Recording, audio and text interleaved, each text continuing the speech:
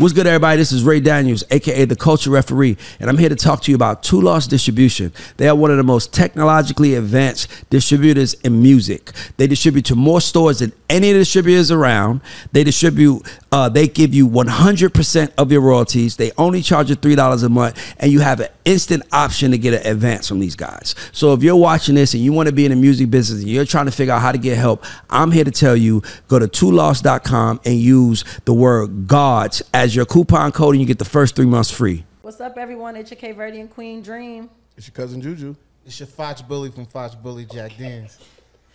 You gotta be stopped. And this is Ray Daniels, a.k.a. The Culture Referee. I think that's got to be a part of the show, because it's like every time he has a different intro. Like the Simpsons have a different exit, he has a different intro. This is Ray Daniels, and welcome to the God Show. Let's go, guys. And today we have a very special guest, a really good friend of mine, one of the smartest guys I know, one of my favorite producers, and as you guys hear, you'll find out he's one of your favorite producers too. The crazy thing, guys, I'm gonna be honest with you, is I didn't think he was coming until he actually was here. It was kind of like Andre 3000 coming to give you a verse. It's like, are you sure he's coming? I talked to his auntie, and he's on the way. I'm like, let's just not say nothing. But he showed up, and the first thing he said to me was, Ray, I'm outside. So we're gonna have an outside conversation with one of the biggest producers in the world, who actually is the only person that I've ever met, and I never told you this, that told me he retired. Remember when I flew to Miami to see you? You was like, Ray, I retired. I'm like, we can do that? I didn't even know we can do that. I never seen nobody do that. So everybody give it up for the legend, Salaam Remi. Let's go. What up, what up? I cannot believe you here, bro. Yeah. Why are you outside, man? I'm outside, you know, to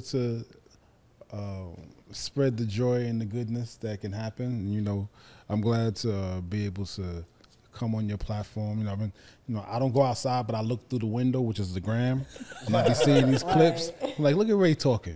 Look at Ray talking. I'm like, all right, cool. So when I was coming to ATL with my museum that I've been doing, my art thing, which I'll explain more about, and you know, my publicist Chanel was like, you want to go see Ray? I was like, I don't know. And then when I landed and I looked out the window, I'm like, where Ray at? So that's where you got that call, man. Well, thanks for being on the show. I'm excited. For the people that don't know, like I know. I'm not going to even do that. So let me tell you who Salaam is, guys. I get my first A&R real job at Epic. And the 32nd floor was where the bosses was. That's what. LA had an office on the 22nd floor with us, but he had an office on the 32nd floor. Doug Morris had an office on the 32nd floor. Salaam Remi had an office on the 32nd floor, a whole suite. And I would go to his suite, and I would come from A&R meetings or about to go on one, and I'd sit in his office, and I'd just throw shit at him. And and it was like, no one answers like you. Like, no one answers like you. Like, well, you got to understand, they want this. So I'm like, fuck. Bro, how did you become Salaam Remi, bro? More than anything else, I think I came from somebody that actually was me times 10, you know what I'm saying, which is my pops. Yeah. So my pops, Van Gibbs, actually did all the things that I've done before me and kind of gave me a good place to walk through. And then also at the same time, he left a good name everywhere that he was. So when I showed up as his son, I was embraced. So, you know, from being a musician, you know, actually how I was born was that my father was in a band with my uncle in Queens. Okay. When my pops came from Trinidad when he was 18, he was going to Queens College. My uncles, you know, was doing bands all up in St. Albans, Queens, doing a lot of stuff.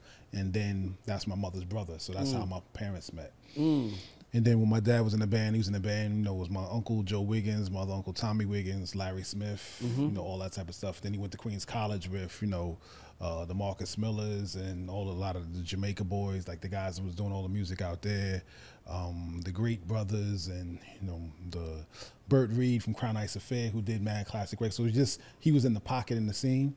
And then, you know, made some records, he got jerked. So then he became an executive. He started, you know, doing intern stuff as a grown man at Arista Records, so he became the Northeast Regional. Then Jive Records shows up, so him and Barry Rice got history. Him and Sylvia Rome got history promoting records, like different things like that. So then he was like, all right, cool, this promotion is cool, but I'm producing too on the side. So he was producing the Fat Boys and Curtis Blow and different stuff, so I'm helping him with that. Then he's like, I need a label deal. So then he had Chuck Chill Out and Cool Chip sign. and MC Rel. So when he did all these different things, and then was managing people. But when I was able to now go live with my pops when I was 17, moved from Queens, I moved to Manhattan. He had Classic Concepts, Ralph McDaniels, Lionel Martin subletting pieces off his Chuck Chill Out lives at the other end of the hall. Funkmaster Flex is driving Chuck around, so it's me and Flex everywhere. I stepped into a very healthy hip hop space. Marley Marl stops by. Marley Marl lets me get some co-production on Craig G. So I came into something that was really real, but also Pops had left, so much good energy with different people that when he's like, oh, you Van son? Oh, all right, cool. Yeah. And I was able to walk into that, but then also having the knowledge that he left me with to multiply. Shout out to your pops. If anybody asks me, you can clap for him. That's it. Because I'm saying that to say that. Shout out to your pops, because when people ask me, what am I doing to this day, the last maybe 5 or 6 years, my answer has been the same. I'm just trying to make sure that when my kids walk in the room, nobody treats them like shit, because I was a good person to everybody. Boom. And hearing that's the one thing that I don't think I've ever told you this, but I love telling people stuff on camera because it's good to give people their credit. The one thing that I admired about you was that you never, like the guy he is right here, it can be a war going on outside. Everybody got guns, and he'll be just like this. Look, this is what we're gonna do. Because I got mine too. Exactly, that's what I'm saying. But I'm just saying, you're not gonna raise your voice. You're not gonna you're gonna be like, nah, look, I know what to do. So, I just want to give you props for that. But as you were talking, I wanted to ask you one question. And by the way, y'all can ask questions. So I just gotta ask because you never seemed like you had a color. It was weird to me. Like we know when producers are black producers, right? And even when the white artist gets in the room with them, Robin Thicke is trying to get the sauce. That's why he's working with Pharrell. Like Nelly Furtado needs the sauce. That's why she's working with Timbaland. You aren't that. Your story is you were kind of like the first time I heard your name was Amy Winehouse. Right. And then when I would say your name for Amy Winehouse, I would get checked by people like Akon. They were like, he was producing for the Fugees and Lauryn Hill. I'm like, what the fuck? I didn't know none of this shit. And by the way, he doesn't lead with it. So you got to remember, imagine being in a room with him and he tells you nothing. He's like that old man on the corner that you go see that gives you all the information and everybody love him and you don't know why. And then you go to other corners, you like, yo, I just got him from Salaam. And I'm like, oh, did he tell you what he did that? What? Nah, he didn't tell me that shit. And I come to him, I'm like, why you didn't tell me that shit? You didn't ask me. Yeah. I gave you what you need to know, bro. That's funny. You know what's crazy? One time I was in the studio with Akon and Boo said something. But Boo's Boo. Yeah. Boo and Omar were there. Yeah. And they talking one way. So then Akon said something to me. He's like, oh, Boo's like, Akon, you saying in front of Salaam. Like you can't tell him to. He's like, he started us. What he didn't realize was the Akon was on a Fuji Live remix. Yes. That's what I heard, Akon's on the score. So all the Fuji remixes, because I had, Business Game, A-Side Protection. So when they put Fuji Live on the score 3 times, I got paid 3 times because nobody's points could, you know what I'm saying? See what I'm saying? So I'll be in his office. So I got paid 3 times for that. So Akon's on that record. Yeah. And then when Ian Burke had signed him to Elektra, I'd also have remixed records for Akon. So before Akon was locked up, SRC Akon, he'd already interacted with me twice without even seeing me. Exactly. So ultimately, he's just like, nah, he's the person that made it possible for us without closing the door and saying it had to be me. And even with the score, they were on it because I made sure Wyclef and Lauren knew what to do production-wise, and I did it with an open hand, giving them the shot. I recorded Fuji La with no budget. They ain't had no budget. And you was their age though, bro. That's the part. That's the part that made you ill. It wasn't like you was like. It was almost like your father handed you all the wisdom, and you walked into the room as a 19, 20, 21 kid, and where you are, where most people at that age are trying to figure out, you kind of knew. Sure. I mean, I knew when I was taking it on, and I also understood that if you're doing stuff with the right intention, like that's ultimately where the biggest thing for me at this point in life, just when I was able to really look back and when I said, hey, I retired and I'm stepping out of the room, it was really like, what am I really giving to people? Am I giving you kicks and snares, or am I giving you the opportunity to really build and do what you want to do? And, once again, me and Akon got a whole album in the can. We got all types of records happening. But the biggest thing was I acted in a way that gave Clef and them a space to put the Booger Basement in Jersey, because they saw how I had my studio. Hey, we're going to do it. I told them, nah, you can produce it yourself. Just do this, this, and this. Stood behind them, added things without actually trying to take over. That opened the door for there to be an Akon. Then how many people now benefit from Akon? Yeah. So that's really that's the pay it forward. Me, You know right? what I'm saying? Like, Exactly. Question, and this is for the younger A&Rs. How did you develop the trust of those during the Lauryn Hill and Fuji days? Like, how did you develop the trust of the artists in order to build those projects? It's two levels to that. One is the material. You know what I'm saying? Like, you got to push play. Like, I could not like you, but if I hear something that's right, I'm going to be like, Yeah. he ain't that bad. Yo, what's happening? You know what I'm saying? Like, that's number one. So first things first is material. And then the second part of it is, like, when it first came down to Fuji. So how I got to the Fugees, for instance, was I was doing all the records for the West Indian artists. I was remixing the Super Cat, this, that, and the third. And there was Mega Bands and Soundboy Killing. Flex is playing that. Big up Jeff Burrows. Jeff Burrows and Jessica Rosenblum, I don't know if they were roommates or something, they were tight at the time. He's like, yo, I have this group called the Fugees, they're Haitian. I need them to get on the radio bumping like how that Mega Banton soundboy. Who did it? So she calls Flex, who did the record? Salaam did it, boom. So Jeff, being the product manager, called me to actually say, yo, could you maybe come to my office and meet? So I'm like, all right, you know, at that time, I'm doing all the records, you know, big up Vivian Scott Chu. I'm in Shaba Patra, Vicious, Mad Cobra, Super Cat, everybody. I was already in the building. And basically, so yeah, pretty much, I mean, for the most part, everybody that was dance hall coming to America, I was flipping the mixes and knew what to do. Me and Bobby Connors was doing something first, and then I did a lot on my own. How did you know what to do with the reggae? West Indian. So my father's Trinidad, Lavantil, Arima, and he came, and I understood that. But also, it's bigger than that. Being a New Yorker, West Indian culture is part of New York culture. Yes. Jamaican culture and Latin culture is part of New York culture. So if you live in New York, you most likely have eaten Jamaican food, and you most likely have eaten some Latin food, and it was all one thing. Them. For sure. Yeah. Like everywhere you go. Like I remember being like in New York. I remember being a kid, and the cab drivers was all Africans. Yeah. Like you encountered Africans or Jamaicans. You encountered them no matter what, because it wasn't Exactly. Uber. You had to everybody. You either caught the bus or a cab. Exactly. So that was putting those pieces together. Well, back to the story about, like, you know, knowing what to do with the Fugees. So then now when the Fugees come by to meet me, I'm like, all right, so cool. Jeff Burrows calls me. I'm already in Sony. I'm walking around like, what floor you on? I just walk into his office. You know, once again, Pop showed me how to navigate. I'm living on 53rd Street. Sony's on 55th Street. I go up in the building. So which I got? He shows me the thing. I'm like, who's the manager? David Sonnenberg. Oh, all right, cool. David Sonnenberg had actually called me to do a group one time called Natural Selection. They were renting our studio. They wanted me to do something. I told them I didn't want the money. Like, I don't need it. And the record's cool. David Sonnenberg was so impressed that I was 18 and told him to keep his bread. David Sonnenberg, never mind. That's not the movie producer. He produced When We Are Kings, the Ali movie, but he's done stuff like that. But he's a huge manager that did, you know, Meatloaf, Springsteen, Spin Doctors, and he had Fugees.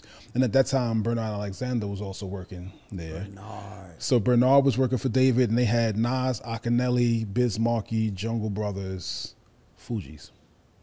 So that was what's happening. So that's how Bernard is so. I'm sorry. So that was part of it. I mean, Bernard is doing the different, but this is like 91, 2, 3. Yeah. Bernard is working in David's office as that manager, and Phil Pabon was around as well. So I was like, all right, who's the manager? Cool, David. All right, cool, I got that. What you want to get done? Okay, you need this to go to radio. This is what it is. All right, cool. Send him to meet me. So Bernard, because his EPMD background, was like, Eric Sermon would do it for 12. I'll do it for 10. And then me knowing, you know, the game. Long way around to your story, which you asked me. but I'm just telling you how, as I'm remembering it. So being in the business, I'm 20, but I also understand that after Thanksgiving, I'm not getting another check till after the Grammys. You ain't getting no two-signer check out of nobody. So Thanksgiving's coming. I'm like, all right, so what's up? Eric Sermon went 12. All right, I'll do it for, Eric Sermon was 15. All right, I'll do it for 12. Cool. Why? Because I get that $6,000. That's the Christmas money right there. Exactly. Boom. So they send them through. We do our session like December 13th. I'm like, yo, just send them by because I'm doing a remix, but it's a brand new record called Nappy Heads. Yeah. So Clef comes by. He got the bubble goose on. He got his hair nappy. I'm like, all right. So I'm hearing what they're doing. You know, they're rhyming, grimy. You know, they're doing what was popping in 91 into 92. And I put together the basic track, you know, the bells, whatever it is. I'm blending It Ain't Hard to Tell, and I'm blending J. Rule's Come Clean over the top of that basic track. In my crib, I lived on right next to Def Jam, where Def Jam was on 50th between 9th and 10th. Clef was like, yo, I got to introduce you to the girl in the group and Praz. Cool. He comes back with them. Before we go to the studio, I'm playing it for them. I was like, all right, cool. I like the vibe. Okay, Clef is like, this is the zone you want me to go in? He starts writing rhymes like It Ain't Hard to Tell and like that. Now going from his grimy, you know, boof bop and that whole thing, he's going into the zone that I'm showing him. And then Praz walks in and Praz is like, yo, my man Kobe that went to Rutgers with me always used to talk about you. He come back to school because he was interning, Kobe Brown, at Sony, who's been there forever, taking care of all the sample aspects. When he was an intern at Tommy Boy, used to hang out at my sessions. So once again, I already came into the space where not only did I have something that was there, but all the players already knew of me in a positive light from before that. So Praz, Clef, this and that. So then the trust was like, okay, well, we trust him. It seems like he knows what to do. He's already been referred from different situations that nobody knew about. Now we need to get in and do this. Clef rhymes for 13 minutes. I pluck out, this is what it is, keep this part, you know, and this is like prior to Pro Tools. So the tape ran off twice. No, but I was like, you know what I'm saying? Like he rhymed for 6 minutes and another like 7 minutes or whatever it was. And when he did that, I was like, yo, that Mona Lisa. And then, you know, that I Fly Away. I'm just telling them different bars. I want to take this. These are the parts I really like. Let's make it into one thing. When he lays down that verse, Lauren does her parts. We kind of go through it. Praz does his pieces. And then what I made out of that record ended up becoming something. So I watched Clef on another platform where he was saying, you know, we went to Europe because they were getting shows. They got the right management. They're out there performing and doing, we got the vocab and all that stuff. But when they actually got back and that record was out, they went to Jones Beach and performed. And then the crowd was singing the record back to him. He's like, wait a minute, I've been performing at the crowd all this time. Now they're giving me back energy. And what that became was him going, I got to understand what he told me to do. Because obviously, you know, in that first session, he's saying, born in a Brooklyn town, you know, he had gone to November. He had so much stuff, but you're so over-talented. You also got to learn how to rock this block. If you don't understand this block, then you're not going to be able to build this house. You know, I tell a lot of youngins at this point, like, how do you get a bowl of rice? 1 grain of rice at a time. So you gotta constantly build it. You know what I'm saying? Everybody wants to go and be like the biggest. Yo, we most pop. Nah, you gotta learn how to rock this room. Yeah. This room feel good? All right, cool. Now we can take it to this house. And then we can take it to this building. But if you ain't building like that, you know, you just going for the hype and then it's up and down. It's gone. Y'all see what I'm saying? Why I like to talk to him? By the way, I would go to this other Juju and he would do that. Like, but I didn't have a mic in front of him, so I had to remember that shit. Like, hey, you know, you gotta remember this. But it's that thing, like Southern Cuisine's in the book. Soul food is person to person. So if you ain't capturing something from somebody actually doing it, then. So I got a couple questions. I'm gonna go with. Did I answer your question? You did. Hi, you shit. Like, you basically asked me why they trust me, but I just gave you the perspective of what happened for the trust to land. It leads into another whole nother. I'm about to say you do the oracle, bro. And to me, I've been saying this forever. I'm like, as a young black man walking in this shit. If I don't get into Epic Records, I don't know you exist. I don't hear you talk. I don't learn the lessons.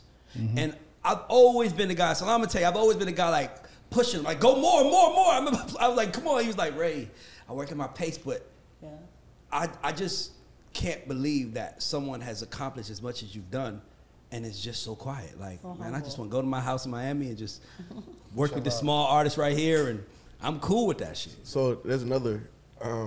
in building, so I got an answer for that though. But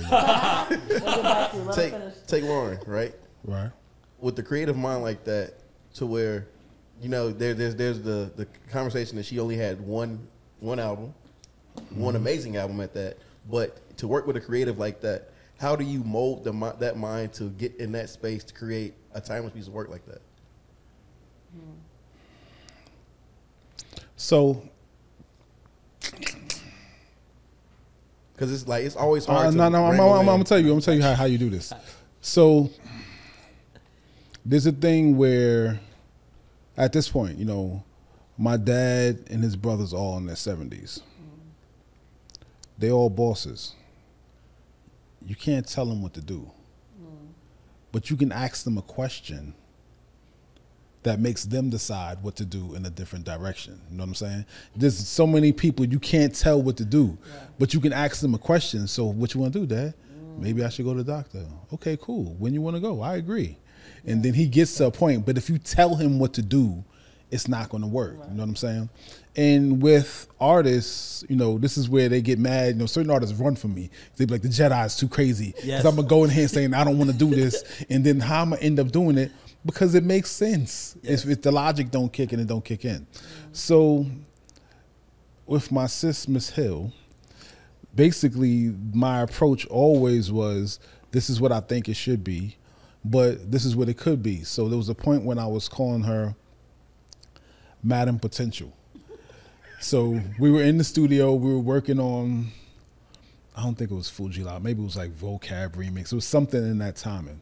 And she was like, there's so much testosterone in here. It's just like, you know, these two guys in this band, this producer, this engineer, I'm the only girl in there. You know, I'm Cock Weasel. I'm still Cave of Chest. Like, she still has this, she's like, nah, and this is what it's going to be. And I'm like, all right, Madam Potential. So after I called her Madam Potential like 25 times, she gets mad and goes, potentially what, Salaam? Potentially what? And I'm like, potentially the greatest of all time if you stick with it. Oh, wow. Shit. I just made it up. I didn't think about that beforehand. I didn't think about Madam. I just made it up. About 3 months later, I heard her say, Madam Potential, I get busy on instrumentals. It's just how you go about saying it, and the respect has to be earned. You know what I'm saying? That's the biggest part that I have with the current generation. Respect is earned over a period of time. You know what I'm saying? Like, no, that was 93. Up until now, I might get a text right now asking me a question, but you know you're going to get the pure, honest answer from me. That's the relationship that's been built. I can't buy that relationship. That was earned over time and consistently dealing with people a particular way. And, you know, over the years and different aspects of it, you know, her son Joshua was born when we all had happened to be going to Miami right after 9/11. YG Marley Records popping. Hey, Salaam, do you know about how? And now I'm looking at the son of somebody that I was literally, you know, he was in her belly during the Unplugged album. But she was hoarse because she was playing the album for me till 5 o'clock in the morning and had to be back to record it at 10. She sounded amazing though. And she was hoarse, but she sounded. But my point was, she was hoarse because she was playing it for me all night. Like, what do you think? What you think? I'm like, yeah, I like it. And then had to be back at 10 a.m. and this is what you getting. You getting the raw me. Yes. But that child that now has a record that's #1 and all over the place was born in that space. So I look at all these things like, this is how I got here. You know what I'm saying? I was that child that was born into the space. And now we're at the point where this other generation is there. So all I can do, if you give a kid $1 million and you don't give them the conversations and you don't give them the right aspects to it, it's really there. And back to what you were saying earlier, Ray, about, you know, what's really big and what's really, everybody has the way that they go about being that person. Some people need a watch and a pinky ring. I was watching Cats on the Plane when I was flying out here. Like, oh, look at watch, look at pinky ring. That's cool. Oh, first class. That's cute. Like, that's cool, but if that's what you need in order to feel like you, but that's not it. All my values inside me. You were born with it.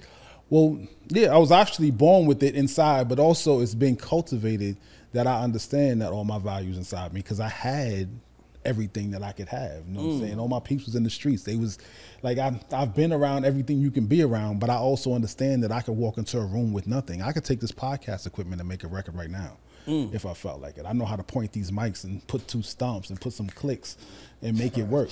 Okay, so I got a question. Dopest shaker you ever get. This is called No Lotion at my hotel.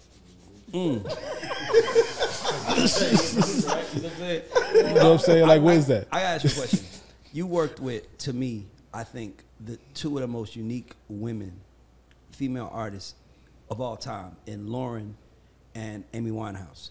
And you've also been a part of both of their classic albums that we still are searching for the feeling.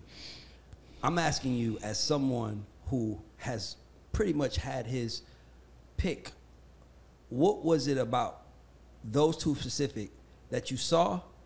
And also, was it other artists that you saw? Like, because you're like the Oracle. Like, you are like you're Yoda to us. So you see shit we don't see. And it's almost like you got your years in you, but you got your dad years, your uncle years.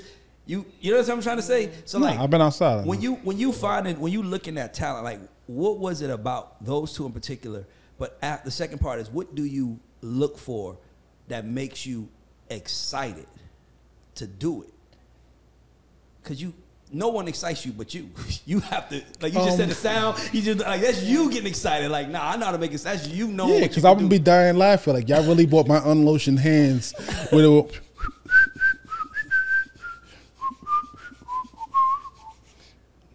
No, let me get a kick or two. It's out of here. You know what I'm saying? Like, I could do that, and that would actually work. Somebody's gonna loop that and make it work. Matter of fact, I'll loop it and make it into something. It don't make a difference. I can just, as a creator, see, middlemen to me get nervous when nothing's happening because they got to find, I need you to do something good and you do something good so I can hedge in between y'all. Yes. As a creator, I don't need anything. I just need dirt, and as long as I got a sane mind, even my crazy mind might be something. I don't even know. I ain't gonna find out. You know what I'm saying? But it don't make a difference. You can just create something, and as a creator, as long as I can find somebody that's interested in what I created, then it goes. Back to your question with those vocalists. So I would have met, so let me show you something. What the Fugees did for me as a whole, and definitely Lauryn Hill as well, was that they showed me that the beats that I had gotten really good at making, where I did, 6 months of, I'm doing everything 45 King does. 6 months, I'm doing everything the Bomb Squad does. I'm still a kid of 86, 87, 88. My dad is a producer. Hey, you play some more music, Looper Vandross, which you're just going to loop everything. But I'm that dude who wants to be in my generation and make records. So cool. I'm really, Marley Marl is the dad of producers like me in that generation. He is. As far as the guy who's the producer that shows up with the drum machine, he knocks out the beat. It was not the band. It's not the Marley Marl got the drum machine. He got the right loops. He's chopping it up, and he's creating an energy that has to happen. Now, outside of Marley Marl, there's 20 other people. Back to what the Fugees showed me. They showed me that the same beat that I made for Fat Joe, which became Fuji La, could have sold whatever Jealous One's Envy sold, which I don't think was that much, or it could do 30 million as a score, the same exact beat, because what we put on the beat now becomes a whole nother thing. It was about the song and the energy and everything else that happens, not just what the beat is, because I can flip the beat 10 times. And there was a thing when, Teddy Riley used to do remixes for songs, but he'd take the same song and do 3 different mixes and then keep whatever the best one was. Exactly. So for me, my focus became vocal and lyrical focus and energy focus so that, we could turn around and make it work. So for me, that was the most important aspect of it. And what we got from actually, seeing what the Fugees, Lauren, because it's technically the score is her album. Yes. Before. Really? To me, yeah, because it was still Killing Me Softly was the biggest record on the score. Yes. And then all the choruses on the score, except for No Woman, No Cry, is Ready or Not, Here I Come. You know what I'm saying? So it was still, the score is her hip hop album preceding the album that she made, Miseducation, right? Yep. And then between that was The Sweetest Thing, right? Which she wrote and came up with and and Clef and Jerry helped and produced along with her the original version. Then I did a remix, and then the Miseducation was done. But the biggest thing that she did was she changed how hip hop and R&B went together. Before Yes. that, it was soul to soul, you know, using biz loops, and then Teddy Riley, Make It Last Forever, the hardest tabletop beat you can have with the prettiest melody with Jackie McGee and Keith Sweat. So you got put into that. But then what Lauren decided to do, instead of how hip hop R&B was being made at that time, which was taking a hip hop loop and then putting those same da na na na na that's on Keep On Moving, Yeah. that's on everything. Yeah. On Bad Boy, and that's Yeah. on everything on Uptown. Yeah. That same string line from there. She said, I'm not just going to loop things. She still had the Wu-Tang and the Cream with X Factor, but she said, I'm going to use Stevie Wonder, Carlos Santana, Donny Hathaway. So she pulled in something else to tell her 18-year-old heartbreak story. She brought in another element into the mix. You get what I'm saying? Yes. So that was her tell you, that was her decision to do that. But once again, it's also what she knew. When we were doing Fuji La, I heard a song, "The Game of Love," I just heard that Jackson 5 record last week. Yeah. But I knew it because she sang it over the Fuji La beat, along with "I Never Leave You Dream." Like, you just put up a beat and she could sing you lyrics because that's her encyclopedia. She knows those things. Yeah. So what she became and what she's becoming and what she continues to put forth is her embodying the frequencies of whatever appealed to her. Yes. Great. So that's where she is. When an Amy Winehouse comes around that is pretty much almost 10 years younger, when I meet Amy, I moved to Miami. I wasn't really thinking, I was semi-retired. I just turned 30, lost my mom, and different stuff. I was like, everybody leave me alone. When Amy walks in and is actually singing, and I couldn't tell if it was kind of like her trying to do a Billie Holiday-ish type thing. She started playing the guitar and singing Girl from Ipanema. This is different. I hadn't had someone who could play this bossa nova and sing out loud and had a real strong voice like that. So it gave me the opportunity to tap into what year you leaving New York? 91. All right, cool. So there's a thing where Frankie Crocker would end his radio show. Yep, I remember that. And what song would come on? No, I just remember Frankie Crocker. But it was a song that he would play, there I go, there I go, there I go, there I go. So I now knew this record because that's how we knew it was getting dark and our mother was about to start looking for us right at the time. Frankie Crocker's about to come. So I introduced this record to 18-year-old Amy on her first album. Yeah. And she spit it back out like she was 58 years old, like she knew it. So it allowed me to use another part of my brain as far as making a very jazz, very hip-hop album. Yep. And pull different things together. But also it allowed me to find parts of my musicality that I'd never used before. Yeah, because I already So- said it was almost like a challenge. Like, I got to show. Definitely. Yeah. So I was semi-retired. I didn't want to do it. Leave me alone. Oh, wait a minute. Oh, you can actually sing? So now I can learn how to play this upright bass. I can learn how to do other things that I didn't. So it was... Because it's almost a tool that you add into your arsenal. So 'cause now that's I'm somebody you can enjoying use the it with. process. Just like with everything else. If people that like to work out, you have to start enjoying the process. Yeah. Otherwise, you're gonna be mad. Sometimes it still works, Yeah, for sure. but that's what it was. So I started enjoying the process. So I saw in her at 18 and said, "Ooh, what are you gonna be by 25 if this is what you are by 18?" So that process of me helping to develop her kind of went there. Other people that was the same way. Right before Amy, it was Miss Dynamite in London. Met her. She was 18. We did an album that was huge out there. Miss Dynamite T did 10 songs on that. That was that. Jasmine Sullivan, I worked with when she was really young. Yep. And then by the time our first session, there was a song I had on Nas. There's a war going on tonight. Big up Keon Bryce, who sang that. Peter Edge wanted Jasmine to sing that. And she also wanted Harold Lilly at the time to come write. And I was like, you know what? I worked with her before. Just let her come by herself. Because what I do is I get with singer-songwriters and I make them the writer. Yes.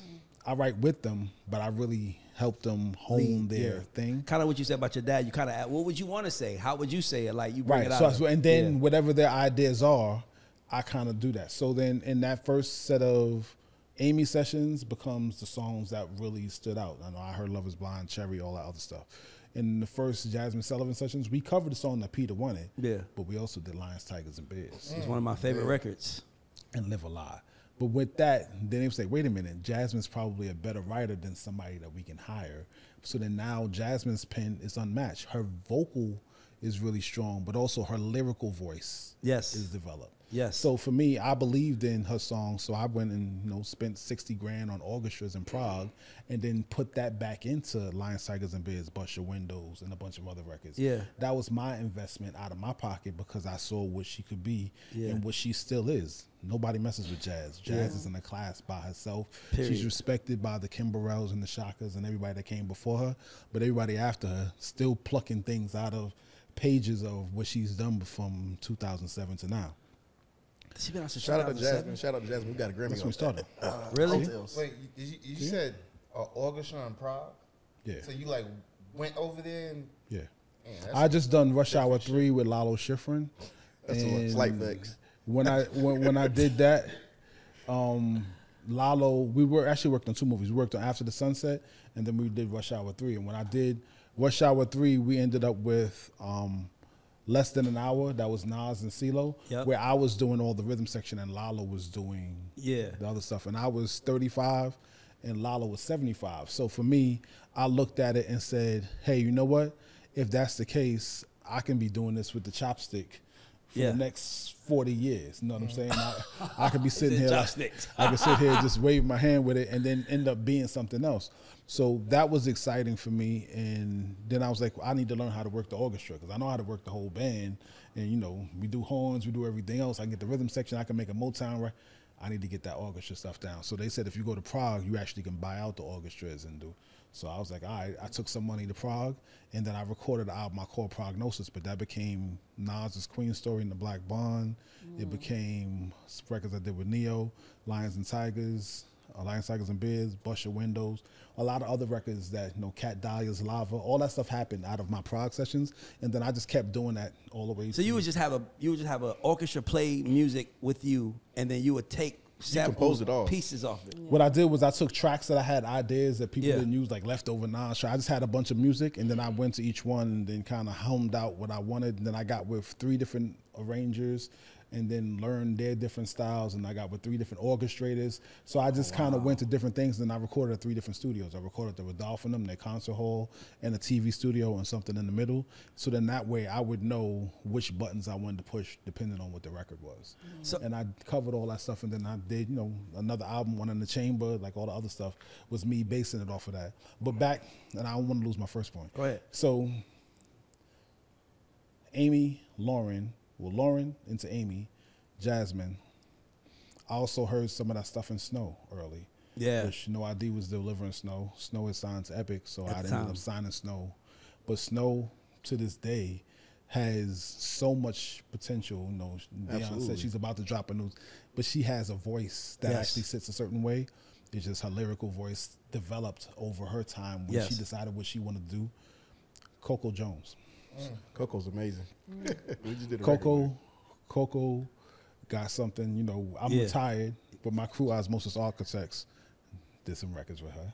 For real. That I kind of like, all right, cool. But Coco, she got a mouth on her that if she puts it raw into the lyrics, it's there, but she also can sing all types of stuff that's in different places. I saw something, big up Mike Jackson, he told me about it, then I saw her do a freestyle on Sway, and I was like, oh, look, she got the little thing there that can work. Yeah. And then, got her in a room and put some things into it. And some records will come from it, but, So I have a question. Coco got that. Because so your pops, your uncle, everybody was in the business.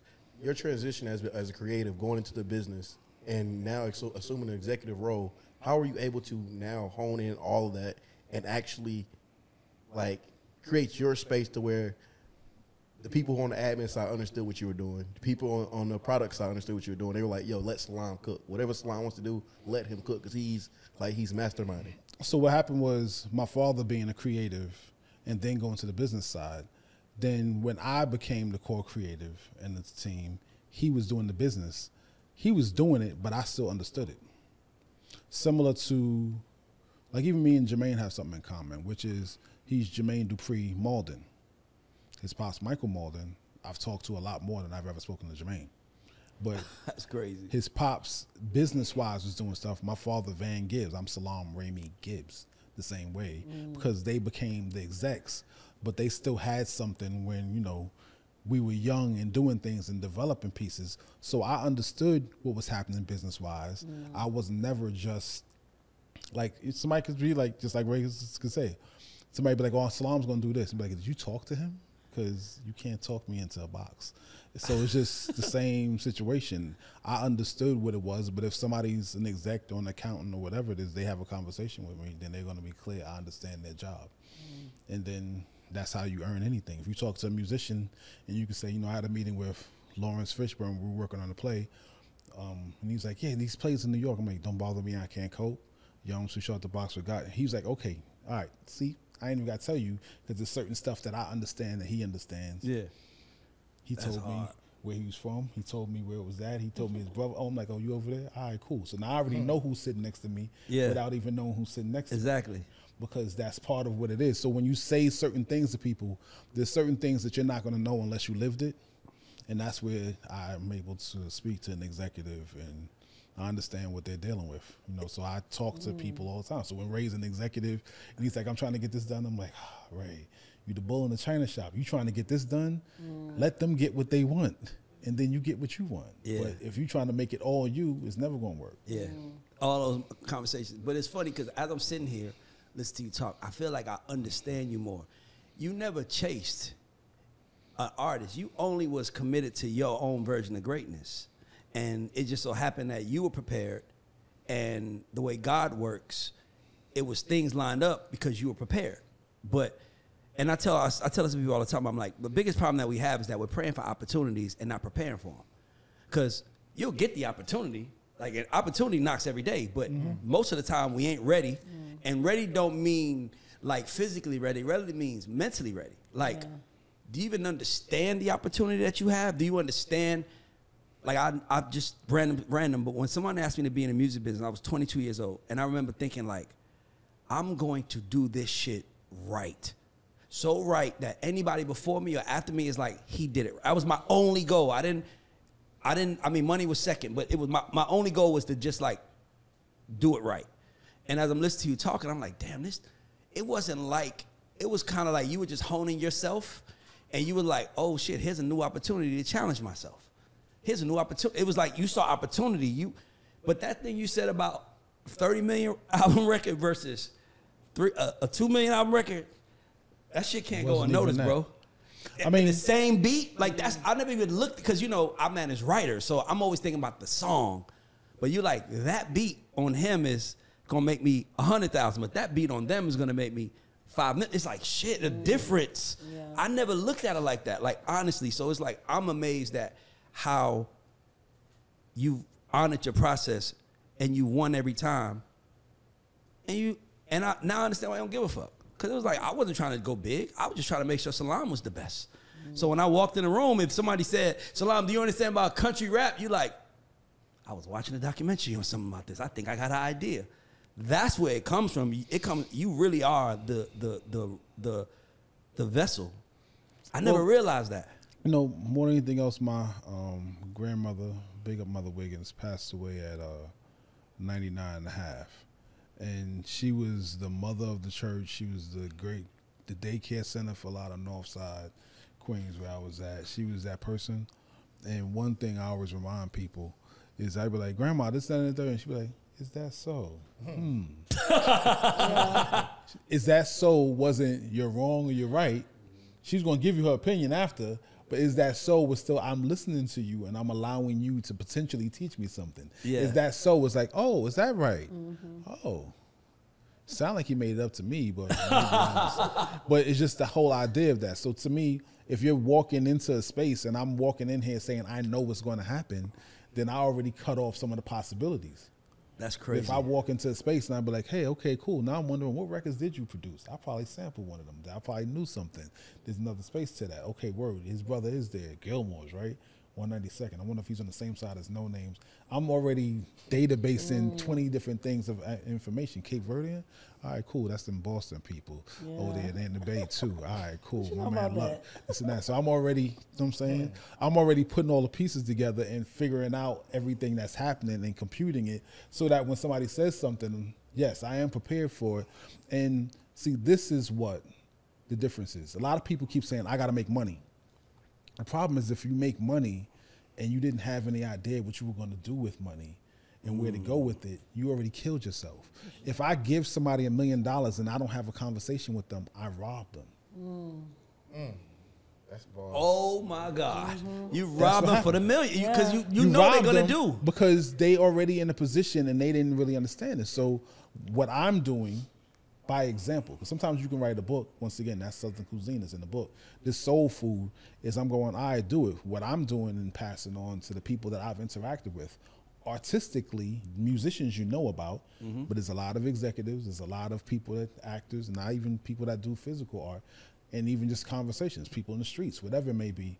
I'm kind of giving them some perspective on where they are and what's happening around them so that now they can better prepare it. Because if you don't understand who you are in the overall situation and what your intention is, then you just walking in it trying to get all the biggest. All the biggest ain't the best. Yeah.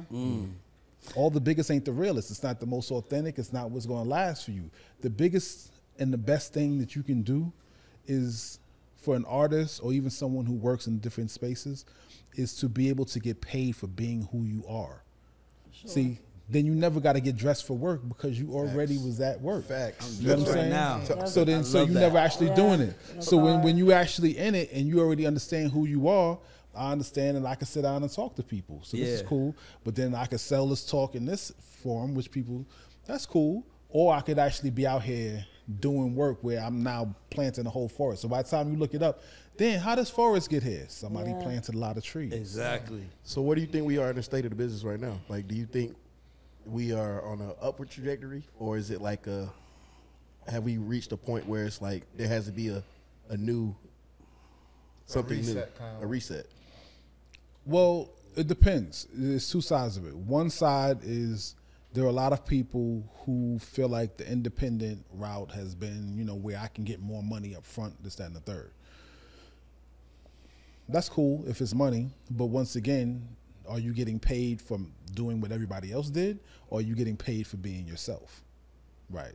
So if the trend changes, do I have to change the trend in order to for now be in a space to get paid, or am I just, oh, y'all came all the way back around? Like, what I've been around long enough is I'm like, oh, they're going that way? Cool. Eventually, they're going to need all these frequencies. I got 1,000 of them. So I just wait my turn. I just don't go outside and try to be on everybody's trend. Oh, Katy Perry session. Oh, get over here. This and that. And like, I did sessions with every writer and I did it all. It doesn't make a difference. What really makes a difference is when that gold. Every record that somebody could say, hey, I love that record Salaam did, it was me and an artist sitting in a room cooking a frequency that nobody heard already. So if that's the case, then the business is just going to get to a point where they're going to get bored with all the sounds and all the energy that you got already, and then they're going to want something new. And then when that is something new, if it's positioned properly, it will take over everything. That's where that side of it is. Now, the other side is for people who just want to be in the label and they want to get the job and they want to be, that big company thing is going to keep dwindling down, and there'll be less and less seats inside of it because of the fact that they still have to figure out who they're going to spend this money on. Is it the streams, that? Okay, Spotify shifted to this, Apple Music's not doing that. Everybody's going to keep trying to figure it out. But once again, you're still asking a middleman for a job when the middleman is still middlemaning. So what's he going to do? He's going to keep hedging you out, even if you're the creator. No matter what. That's how he keep, because he knows it's dwindling. And he's like, you can't come in here with that exciting energy. They're going to think they don't need me no more. Stay right there. Because their job is to get it from you. And Yeah. then, what I had to remind Ray is that, you see what they did to the talent? Oh, man, they got him to re-sign without even giving them all his bread. Yeah. Well, you're executive talent. Yeah. So you ain't no different. That's real. They trying to get you to re-sign. Without So pay- somebody asked me like, oh, what you going to do? thought about that. I'm like, oh, how long is your contract?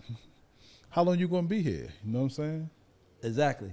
So I have a So did I answer your question? That definitely did. It definitely did. So my thing to you is what do you, if you took over, let's say Salaam, and I know it's not gonna happen because you gonna say no, but let's say Salaam just became the CEO of RCA Records, or I'm gonna say Def Jam because they're a label on the rise.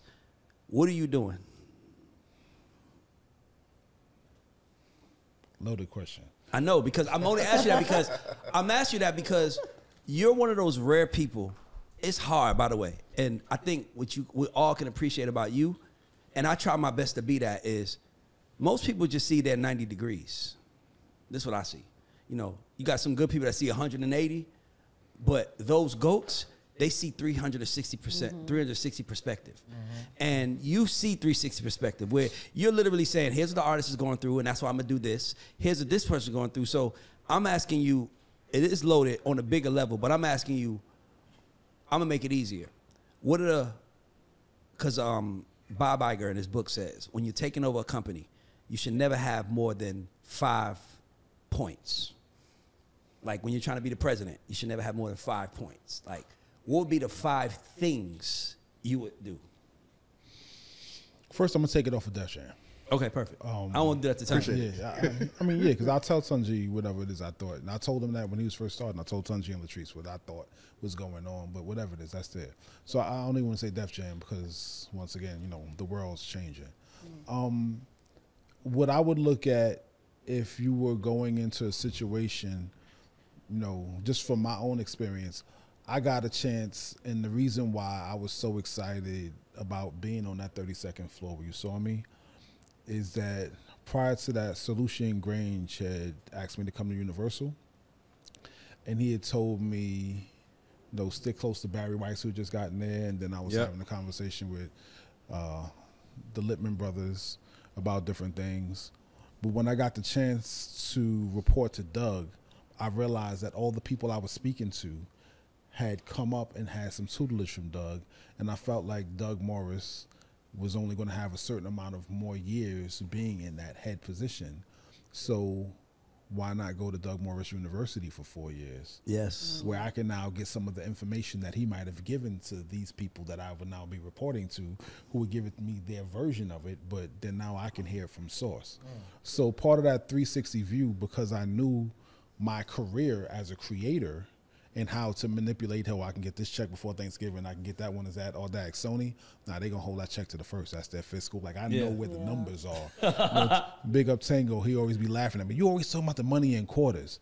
Because they talking about the money in quarters. I gotta know how I'm fitting into their budget, or else I'm just wasting my time.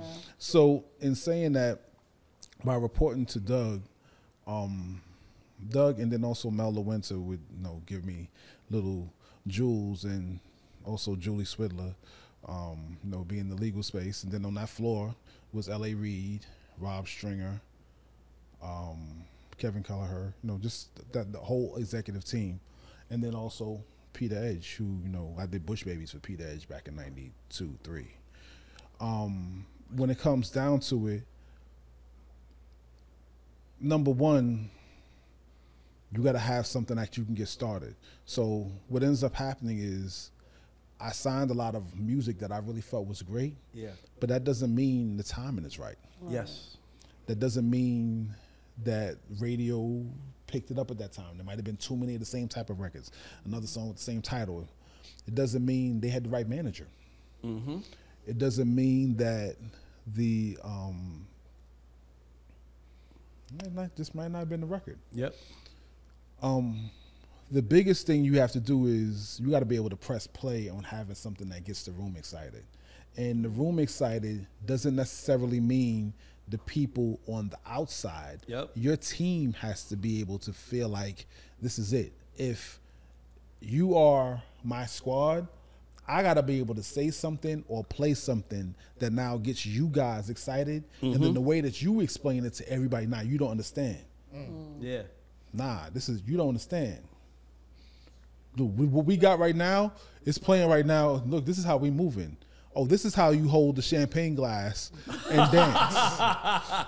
You understand? It was taught. This is the aspect.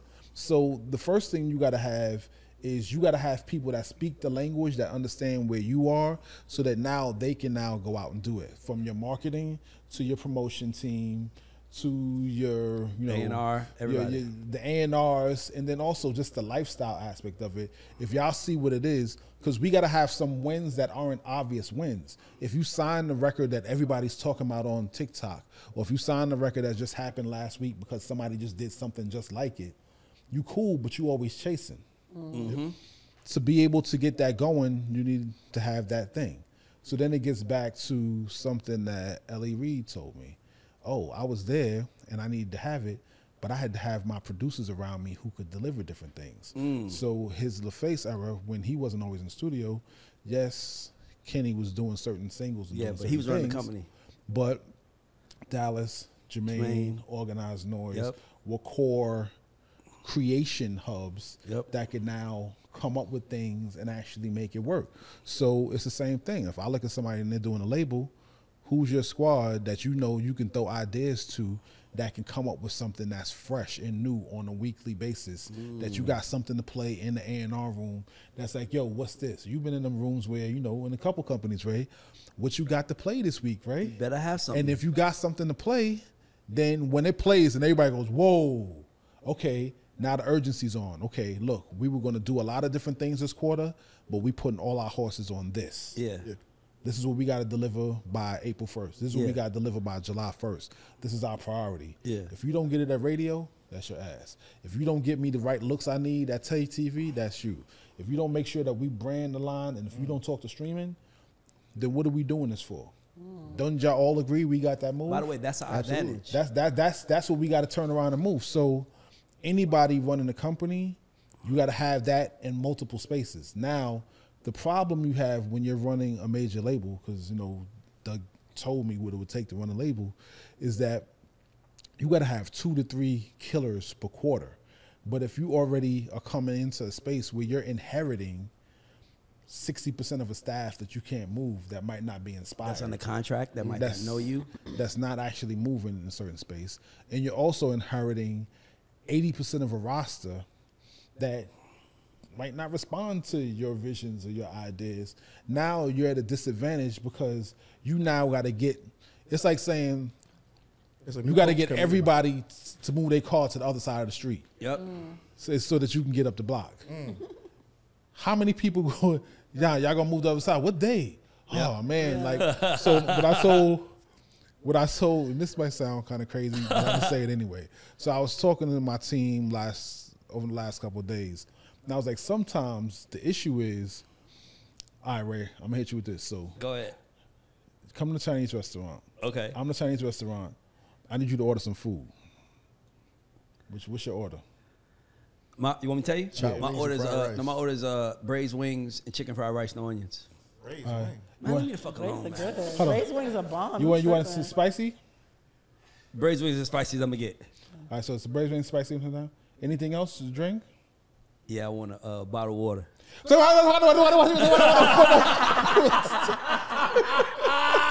I heard what you said, so I got to talk nice to you. Why? Because you're the customer. Customer. But they got to get busy. Yeah. I don't know what he just said, but they got to understand and they got to get the moving. They gotta hear my voice. Why? Because we got a long line here, and you need your braised wings. You on Yep. lunch break. Yep.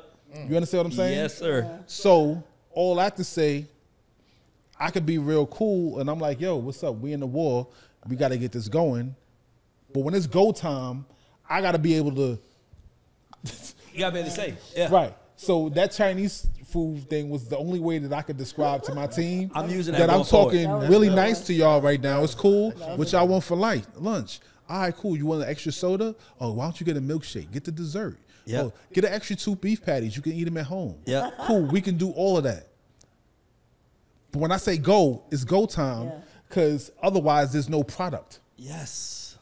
Without no product, You have no customer. you have no money. What do you think that comes from? Just this new generation of people coming in. They don't have the same work ethic. They don't have, they're not trying to earn it. They're just trying to. It's all good. And some people look like they got money and don't. No, and I was about to say, like, you gotta understand, like, from his perspective, like, I'm gonna work. I'm not waiting for you to work. I'm leading by example. The problem is that he grew up in it, understanding his role. Me being like when I met Salaam originally, I didn't understand my role. I was trying to figure it out, and I was also flying the plane at the same But I time. think one of the biggest problems, though, you think about it. You think about take label internships, Yep. right? Why are you going to colleges and saying, "Hey, let me get some kids that want to do a summer internship"? There's a reason for it. No, mind you, I think that it should be half and half, right? Because what I realized, like in building our team, I took a lot of dogs that would probably wouldn't have got hired anywhere else, but they are savages, Yeah. and they have a different work ethic and different drive in them. It's bigger than that. How many siblings you got? 2, How many of them can you live with? neither. All right, cool. Oh, I mean, I could. I'm not hearing you. Could, yeah, you not see you doubling back. No, All right, I could. cool. And then when you live together, how's the hierarchy go? Whose idea needs to get to happen? Me, I'm the oldest. But so my point is, you're taking that role and you're saying you could live with them, but your siblings are gonna do what they want to do. Facts. Understanding that, so it still comes back down to the leadership, and it's there. But you know, if you know what, I need to get this 500,000 to Texas by Tuesday. Which one of your siblings you gonna call? Or you gonna do it yourself? So my point is, No, I call my little sister. I call. so you know who's gonna deliver and who's not gonna deliver. Right.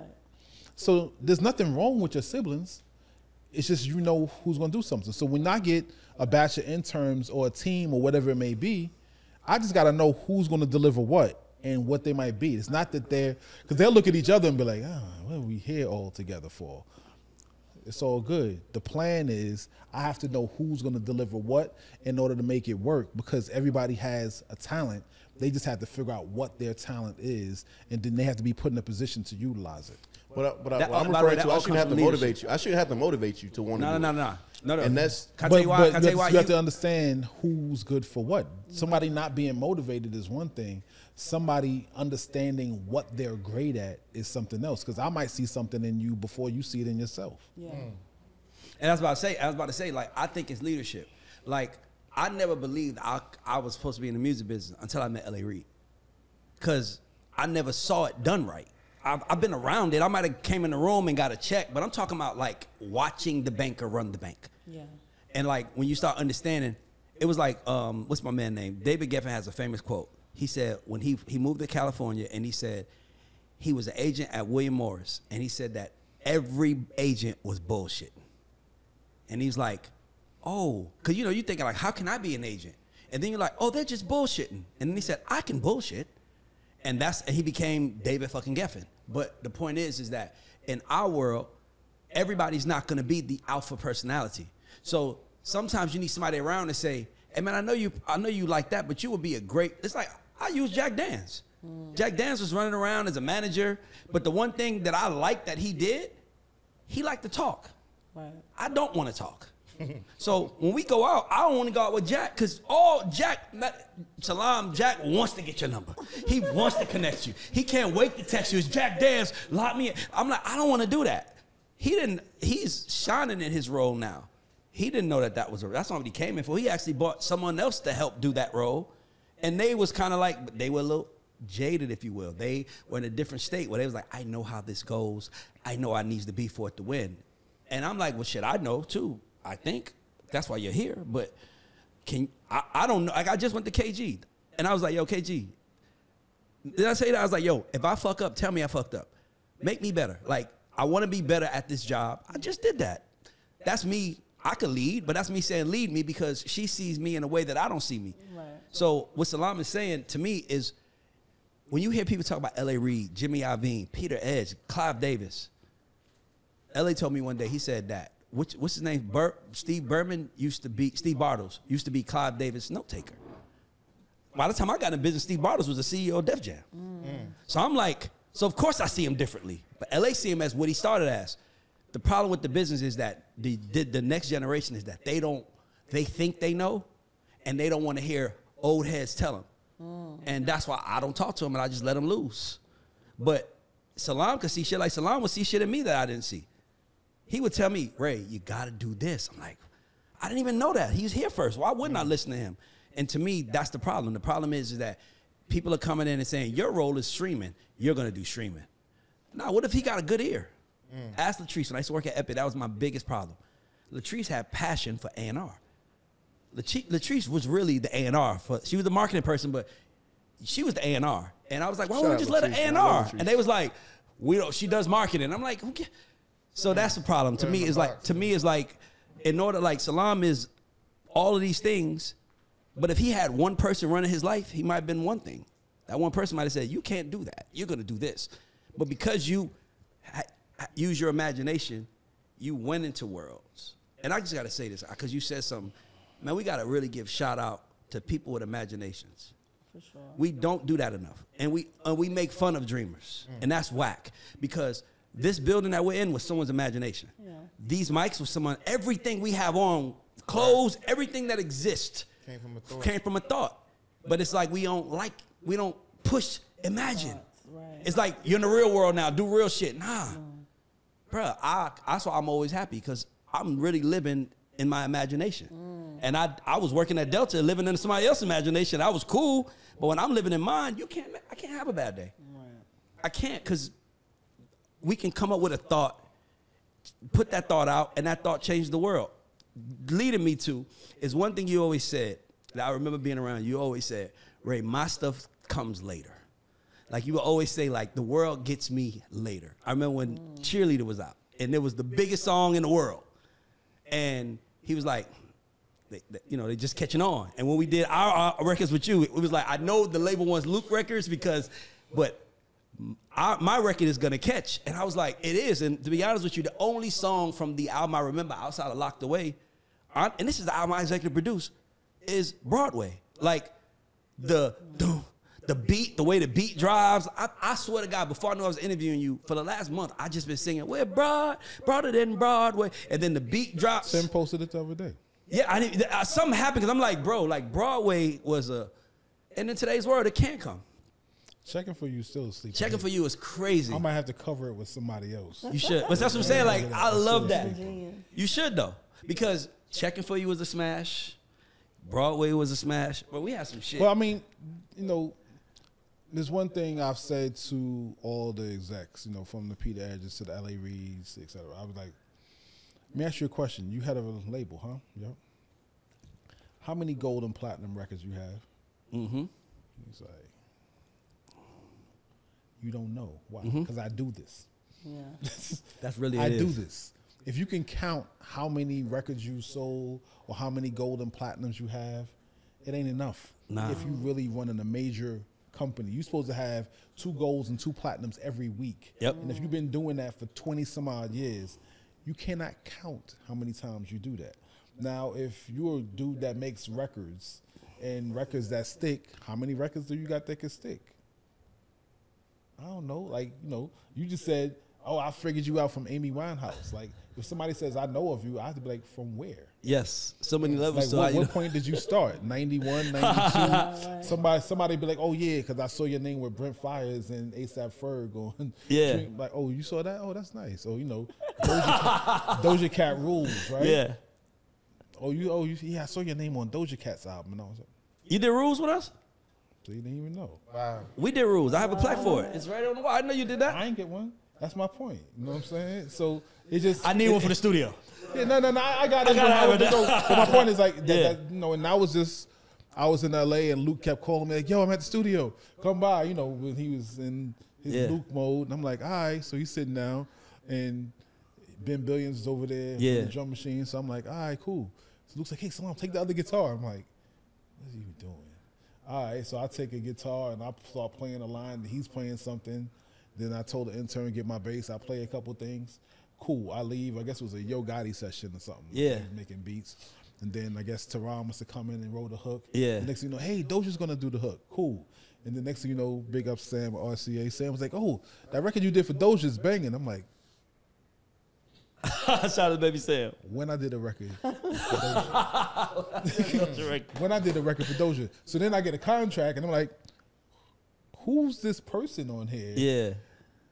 Who, Luke, do you know who Tyson Beats is? Yeah. I might. And I'm like, That's such a Luke response. so I produced the record. I just played the bass line and then left. Okay, it is what it is. It's a beautiful record, big Yeah. Doja. Smash. But my point is, I never saw it. So you get into spaces and you kind of don't know where it's all landing, where it's coming from, and anything else. But on the creation level, it always works out when you just keep planting good seeds. You can keep going back up that block later. Every day. All those things could happen. You figure it out. You see what's happening. And for me, I just realized there's other stuff for me to do. So I retired my production career because if I left it up to everybody else, I would do nothing else. You'll be out Quincy Jones. You'll be working on Thriller right now. And I probably will. Just, if you made Jay-Z, make another one, right? Yeah. So I retired Salaam on my 50th birthday. And then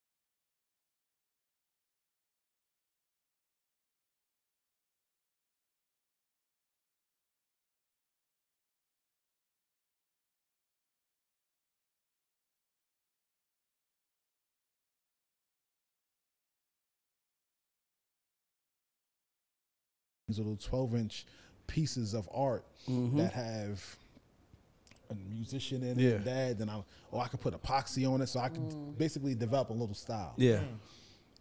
That keeps going. I'm seeing different things, seeing different ways I can create pieces, and I also did a Super Cat art piece, and I did. Now I'm putting my stars on it, like making bigger ones, and it develops and goes through it. Eventually, it develops to where I'm also adding audio systems. So, but me being a producer, it got to sound crazy. So now we have all these unique art pieces. I have about 35 of them here in Buckhead in Atlanta from next until like March 2nd. This is art pieces that you made yourself. So the museum for me was, I can't sell pictures of Nas without paying Nas. It's my boy. I can't sell pictures of Amy Winehouse without paying them. So what I did was, I went to the Marley estate and to Marvin Gaye's estate, which I work closely with both of them, and said, for name and likeness alone, how much would you want to get paid? We came to a percentage that would be 40%. Normally, with the gallery, a gallery takes 40 to 50%. Guess what? The person in the picture is the gallery. If he takes a picture of you and you go inside a museum, you got to get paid. Yep. That's exactly. And approve it, like the artist, Mm-hmm. because it's your face. And I also will call you and ask you, can you approve? Juju is going to buy this Ray picture. Do you want Juju to buy a picture of you? That's fire. So that's the way the museum operates on the. So we can buy the overall artwork. So you can buy the artwork. It's, it's up there. Let's go. You know what I'm saying? It's in those things. But in the artwork pieces, I've been able to have the Cellular Cruise, the State, and Kane and Rakim and different things. But it was really me treating intellectual property for name and likeness the way that we should treat everything else. The same way you treat publishing, your clearance. If I don't like the way you use my song, you can't use it. So with this intellectual property now becoming more valuable to people, I was hoping it would inspire them not to so quickly sell their publishing and their master rights. Yeah. Because ultimately this is value that's been created that other people want your value. Yes. Because when the monetary system goes away, it's still of value. Yes. Value and money are not the same thing. I always say that. Right. So then when you have their value and it's actually there, it's of value to you because it means something to you. Yep. And in the bigger scheme, the pieces are one of a kind. They're only things to say. So my museum space in Miami was me making my own gallery where all these artists have come together and allowed me to use their name and likeness to create pieces. We also make one of one art pieces on the wall. Then we do one of 100 hoodies that kind of go along with it. I got the museum hoodie on today. But we have a lot of different things on that level. Then in addition, you know, I'm also using it as a place. Yeah. Like I look at it like the Coliseum, say.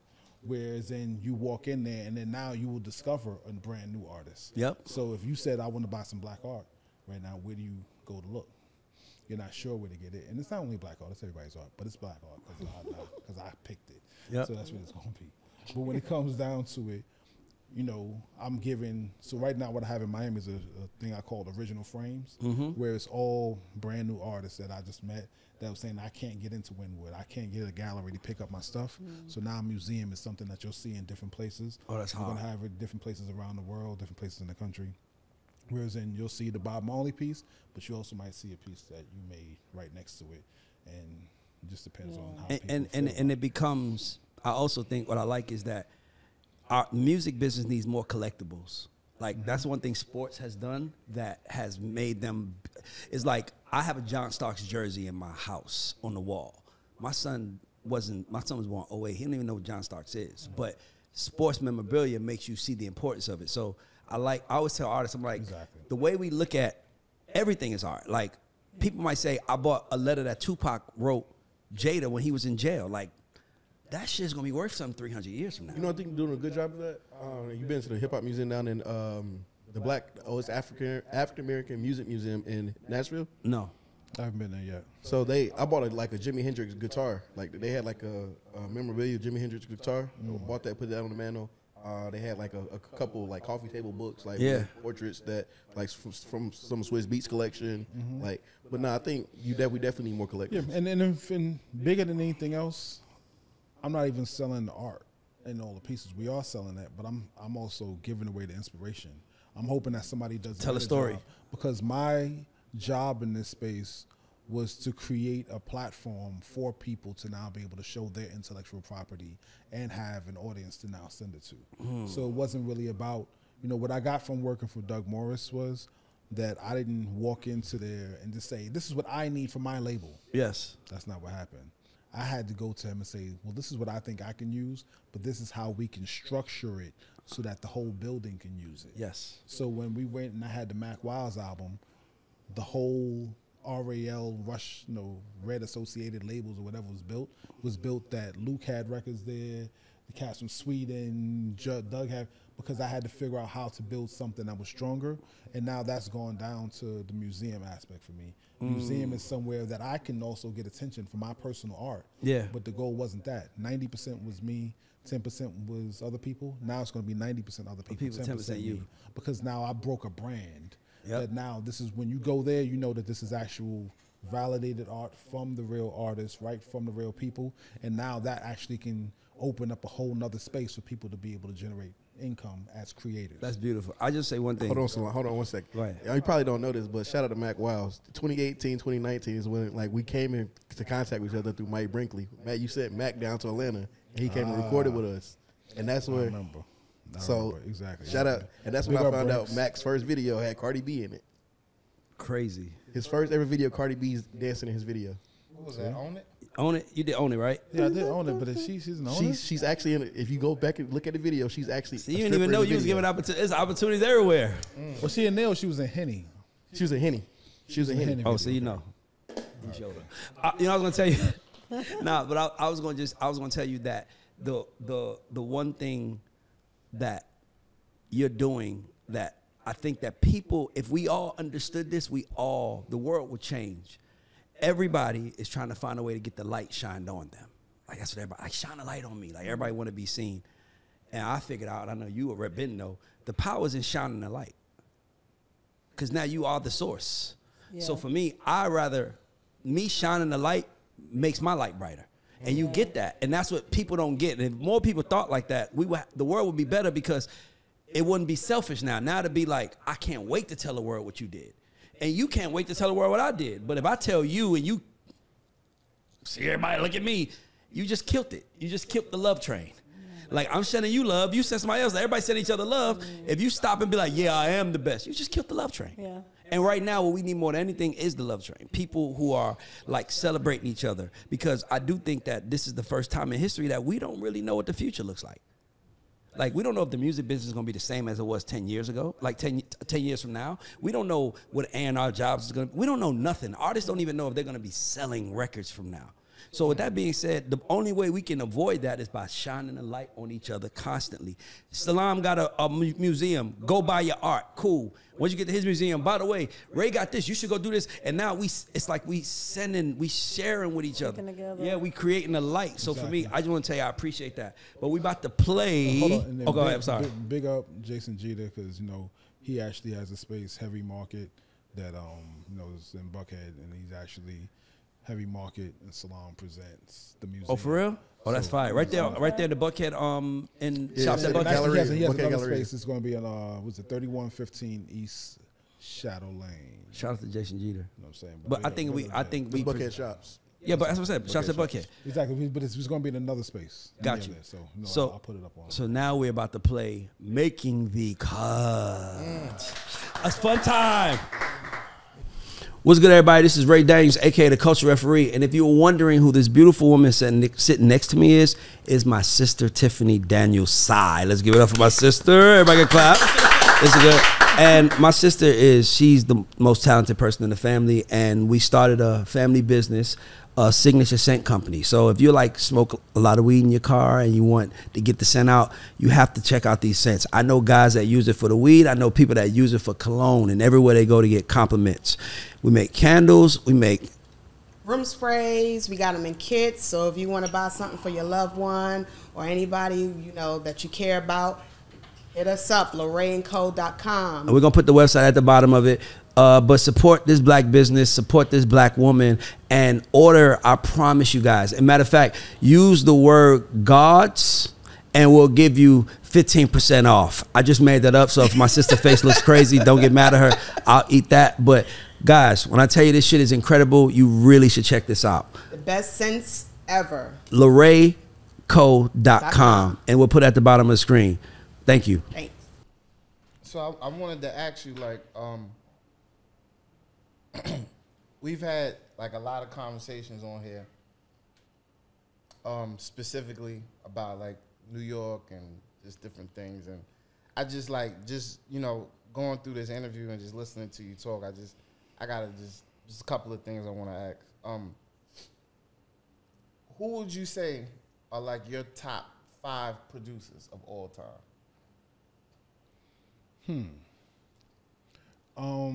Top 5. And I'm gonna take the order away from just put it into what it is. Monk Higgins is a big influence on me.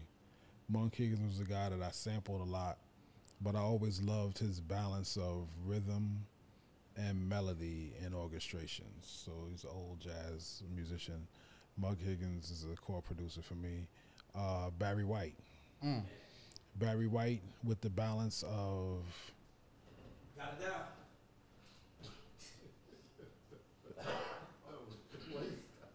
That's why I said we should have waited. We redo this whole segment. Reslate this. All right, no, it's cool. Hold on, what I missed? All right, let's go. Let's go. Jack asked a question. I heard Jack say I got to ask him, and then I see everybody lost. He asked him his top 5 producers. Yeah, I asked him who are his top 5 producers, period. Oh, that's hard for him. That's cool. I'm gonna give you 5 though. So Monk Higgins is number 1. This is not in order, but the first one I'll say is Monk Higgins. Dope. I've always loved his balance of rhythm and orchestrations. He did a lot of songs that we sampled and also his own records, but Monk Higgins is one. Barry White, same thing. The balance of rhythm being really poignant, and then also melodic stuff. Mm-hmm. Marley Marl, That's a good the one. father of, like Hip-hop I said, poets. how I came into this. Was really important for what he brought to the overall energy to it. I definitely have to give Quincy props for his ability to bring the pristine arrangement into different eras. You know, what he learned from the big band era and applying it to the R&B made excuse me, made R&B even better at the times when he was able to pull the pieces through. That's 4. Yep. Yeah. Quincy, Marley Marl. Monk Monk Higgins Higgins. and Barry White so far. And I'm going to go to Sly and Robbie, the Rhythm Twins out of Jamaica. That's a good one. What they were able to push through rhythmically and what it, applied to on a global level. Dopeness. I just want to say one thing about Barry White, and you could correct me. It's just my interpretation. Barry White is one of the rare artists who produced all his music and didn't write none of it. Am I tripping? I know he's a producer. He produced all his music. What you mean he wasn't the actual songwriter and composer? He didn't. No, he composed. He didn't write it down. He didn't write the lyrics that he sung. So playing your game back, like somebody else wrote those lyrics for him. I don't know about that. That's what I'm saying. That's my I don't know about interpretation. that. Nah, actually, Barry White didn't. He would hum the melodies to his arranger to do whatever the arrangements were. But as far as I know, he did write a lot of that stuff. And a lot of that stuff, he's the only writer, not only for himself, but for Love Unlimited, etc. Barry White is core. There's a dope book and documentary, Love Unlimited. His documentary is part of one of my biggest inspirations that I love. His whole story. There's a documentary that has his voice on it. He's telling the story, and it kind of goes most of his life until when he was sick. So he talked about a lot of different stuff, him and his brother, and walking from South Central to Sunset Boulevard and all types of stuff, to kind of getting into it, and his decisions not to go back into gang life. You know what I'm saying? I didn't know that. He had that brother that kind of was like still that thing. When he's 14, his voice dropped. That was really dope. And then also his book. There's a book called Love Unlimited. It's one of my favorite. I was about to say this is my right here. This beat right here, bro. I can't lie. I'm just gonna play it for y'all. Like I didn't know that this sounds like Barry White, and I didn't know it was. I didn't know he produced it. That's Love Stain. Love Stain, exactly. I don't know if he actually wrote Love Stain. No, there's no lyrics on it. Oh. That's what made me say like, because I didn't know this was Barry White, but there's no lyrics on the song. Yeah. So it's just a beat. But I'm like, damn. By the way, it's one of the greatest composers ever, and there was no beat, but it sounded like Barry White. And then I did some more research, and he produced it. And I was like, then I started doing more research, looking into his catalog, and I'm like, damn. It would say written by, and then it would say produced by him, written by these. So I'm like, damn, but his voice was the tool. His voice was so His voice unique. is the tool, but more than anything else, like you said, imagination. Yes. His way of putting the rhythm. Like I have a thing where it's like Chris and Crony, if it's Jamaican style. Like I love records that you can get up and do your bop to. You got that heavy bass and it's bumping, but also melodically, it's just the sweetest thing you could have at the same time. So that's a lot of. If I'm in my element, that's what my records sound like. It's the groove is really in pocket, but the melodies is hitting you in a place where you feel like you're in a dream. What would you say is your personal favorite record that you've ever done? That changes. I don't know if I have. What is it today? I actually haven't wanted to listen to a lot of my stuff recently. There's an album I did called The Champagne Flutes.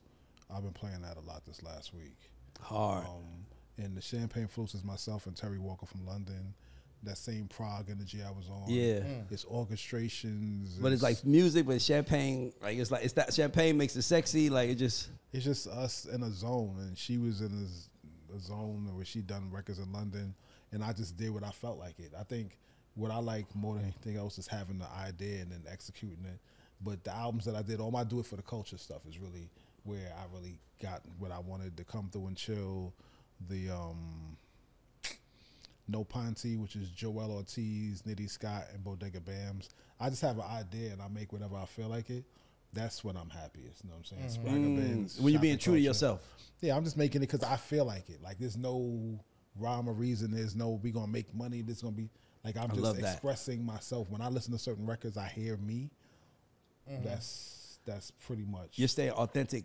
You're doing what you tell artists to do. Be your most authentic self, and that's how you win. It's like this pot of food that I want in my house. Yeah. You know what I'm saying? This is the art that I want on my wall. All Yeah. the art that I personally make Yeah. is stuff that I would want on my own personal wall. I can't make what you want. And then the music I post, you know what I'm saying? When I post music online, I'm reminding my other creators that 30 seconds can change someone's entire mentality. for the day. Change their whole vibe. So that's our job. Change their whole To make family, change their family's life, the perception of them, it all changes. 30 seconds, but when you hear something and people go to my page, and on Sundays I do this thing called Sunday Shuffle. People like, oh my gosh, this feels like this whole vibe. I got all records on my phone. I'm just loving what I do. I just gotta say something. Salaam Remi is a real person. He is not a blog, because his page is being followed by music lovers all around the world, and they don't know. He's like the greatest record shop. But they think that Salaam Remi is a company. I'm like, no, that's an actual person. I know him, and he's just a music lover, so that's why he posts the music that he loves. But the way you cornered that, love that. Right. Like, and then you be finding the most unique shit. Like, when you, it a was student. it was a clip you posted of like, it was one of you posted of like, I think Michael Jackson. It was I never saw that performance in my life, and I'm like, how the fuck does he find this? Searching, you know what I'm saying? That's part of what it is. Like if we can get those things and actually feel it, you know. Once again, I'm a student. Is that right? Okay. Where can we go for it? Can we actually hear something? And when you hear that record, when you hear that thing and it changes your whole vibe, you know, so then all I'm doing is just reminding people this is the stuff I want to listen to. And I'd rather have that. And I've been doing that since 2017 now. So that's 7 years. You know, if I can have that be the first thing people talk to me about when they see me, hey man, I like that music you posting. Cool, get out my business. put you where I want you. Exactly. That's why I posted over there for y'all. No, exactly. That was my way of being around y'all, but not having to be around y'all. Nah, not the inside of my house. Yes. What am I doing in here? Yeah. I'm gonna post what I want you to talk about. Of course. So now we about to play Making the Cut. So I'm about to start off. So in this game, we give you 3 options. You gotta cut one, sign one, develop one. Cut one, sign one, develop one. And if you choose not to answer, it's that donate to the Creative Academy. It's a nonprofit that we've partnered with. And 2 of the kids have actually won Grammys. Like the guy who runs it is a guy that I work with, and I've signed 2 producers from there. So It's a real program. But let's get into it. You ready? Yeah, I'm ready. Okay, I'm gonna start easy. I'm trying to give you like 8 to 10. I'm gonna start easy though, because I gave you this one already. Biggie Ready to Die, Jay-Z Reasonable Doubt, Nas Illmatic. And what are my choices? You gotta sign one, you gotta put one in development, and you gotta drop one. This ain't even right. Nah, I think I'm just, the kids gonna get a little change. Kids gonna get. Now we know they got pizza, guys. We know they're gonna get pizza. A slice of pizza is $20. I'm gonna just tell you, reality is that One they gonna all get a computer. Illmatic is inspiration to me. You know what I'm saying? Like sometimes I hear records, Yeah. and those were dope, but it was my actual inspiration. Yeah. The way Illmatic was done. Biggie's Ready to Die was a development after an Illmatic happens.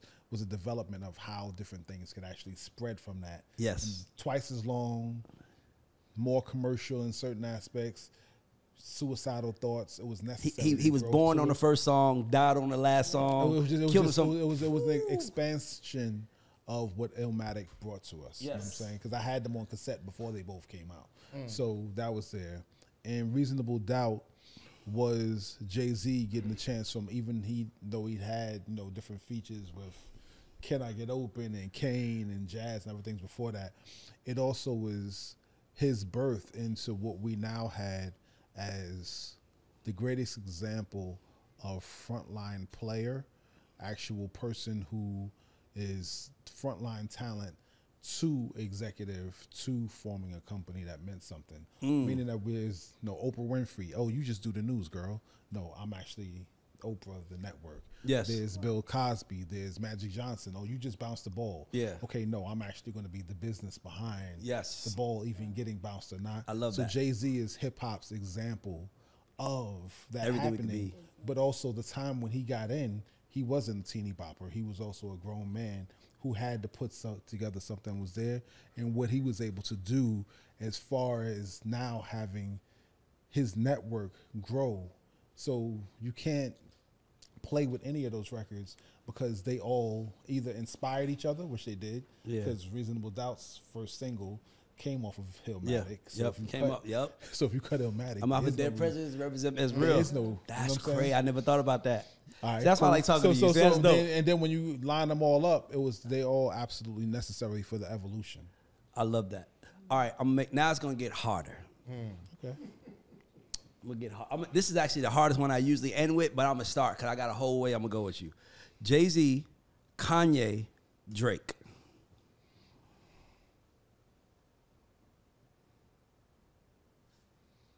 Like, how do you do that? It's all the same thing. That's the hard. By the way, that's the hardest one. Then I'm gonna get to the real hard one. That don't even make no sense. Because, without the Jay-Z, is there a Kanye? Right. Okay. And then without the Kanye and the 808s and Heartbreaks and the... Well, I'm glad you're going there. Go there. I'm more than just an option. Does Drake get the opportunity to break that? Because he was already going in a different direction, but that... Who was that? Find My Love? Yep. Without Find My Love, does he get the opportunity to open up what he did for 20 other records that was actually there, and he was able to refine and do something else? Him and 40 had already created their own style. Yeah. And, I love Drake bars when he's in bars mode. Yep. But in all the other stuff, yeah, them kids getting some bread. $40 for the kids. $40 for the kids. I got one for you. All right, okay, I go got one ahead. for you. Now this gonna be hard too. Doug Morris, Ooh. L.A. Reid, Sylvia Rome.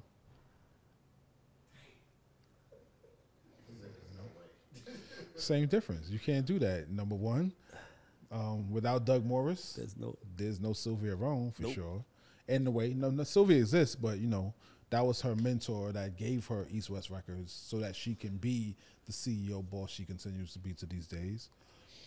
And then what Doug was able to do with LA, even on the Universal level with IDJ, and then again at Epic, you can't. The kids? Dax, how much these kids get? $60 so far. It's the best thing that happened to. That's why this is beautiful because nobody wins but the kids. If you don't want to answer, this is called I just wanna there's a feelings budget. You know what I'm saying? It's all good, but but this ain't even my feelings. It's just the truth. Like the truth is that's laid why out. to be honest with you, I enjoy asking you because you gave me a perspective that I didn't even think about. Yeah. So like, damn, you're right. But that's why I like talking to you because you give me perspective that I don't think. All right, let's get into it. LL Cool J, Nas, 50 Cent. Yeah, I'm sorry. I want to ask you if there was any artist you could work with now. Let's wait till after the cut then. Let's wait till after making the cut. Making the cut. I want to finish it because I got like 4 or 5 more I want to get over and then I just want to make sure we don't lose. LL Cool J, Nas, 50 Cent. All Queens. By the way, where you're from?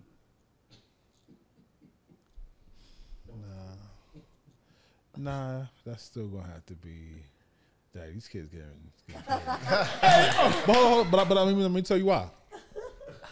All right, first things first. LL Cool J.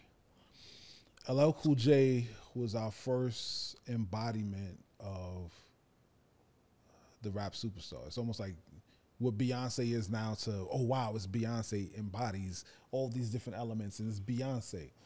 LL Cool J, yes, we had Spoonie G, yes, we had Kool Moe Dee, yes, we had Curtis Blow, but LL Cool J was I Need Love, but also at the same time, he was Jack the Ripper. He was also bad. He was also bad. He was also, it was like, I'm punching, Mama said knock you out. LL Cool J was everything that you needed to have that superstar mode, but he also was I Need a Beat, and he also was the doo-wop, and he also was all the bottom line. He was the first things. everything in hip hop. He was the first everything artist that hip hop ever experienced. Right, and it was like Def Jam was the label because of the LL Cool J was actually able to be the core of it. So LL Cool J set a bar that without an LL Cool J there isn't a Jay-Z, right? Yes. So when you look at that, the LL Cool J mode of there's no Drake.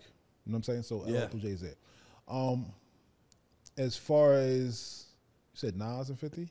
All Queens. Once again, you know, Nas is one of my best friends, as well as his contribution continues until he don't feel like it, right? So that just keeps going there. I ain't even got to get deep on that. But 50 was also necessary for another reason. 50, against the odds, also showed the power of writing. You know, I always say that, you know, 50 Cent, he took Magic Stick, a beat from, you know, I think UMC's produced that, you know. But I think Haas did from UMC's, but he made something that became a damn condom company. Like 50's pen, when he feels like it, when he's on it, it's great that now he's applying that vision to television, but 50's pen was so important to how he was bringing things forward, and what he was actually doing to kind of develop the mode was very, very strong. And, you know, what he's able to do, like I said, 50's pen game was there. There's a lot of beats and different things, but, you know, so seductive. What he was able to write for Game, what he's able to write for, Hate It or Love It, the Tony Yayo records, you know, the So Seductive, and I Know You Don't Love Me, bruh. You know what I'm saying? Like, just you in ain't the general. same with in Don't general, forget the Olivia records. He gave Olivia a hit. in general, and the thing is, like, 50 doesn't necessarily make a lot of records right now that land, but I never count him out because he has a pen, and that means he can always find the pocket when he's inspired to do so in the right way. Him and Mr. Cheeks is two people that I be like, if you give him a beat and that beat bopping, he gonna find the bop and it's gonna go. I love it just that. depends on what he picks. All right, I got a couple more, man. Because we had 80. 80. All right, I don't want to. All right, so a couple more. Ooh, that's a good one. Damn, these last few. I'm gonna give you 3 more. That's it. Biggie, Pac, X, DMX. Once again, this is, you know, without the Pac energy, I have no X. Big doesn't develop the same way. Damn, I didn't think about that. Big develops, but Big doesn't develop the same way.